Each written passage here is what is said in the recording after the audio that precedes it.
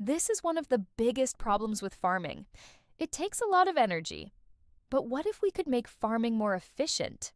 What if we could grow food in places where water is scarce? This is a skyscraper farm. It takes wastewater from sewage plants and pipes it to vertical farms where it's used for irrigation. The crops are then transported to supermarkets where they're sold to restaurants and households. Crops are then transported to supermarkets where they're sold to restaurants and households. By growing food this way, we can reduce emissions by up to 97% compared to traditional agriculture. These farms skip fossil fuels and are closer to markets, cutting transport emissions.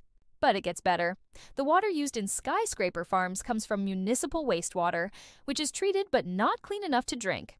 Instead of wasting it, we use it to water crops, saving precious drinking water.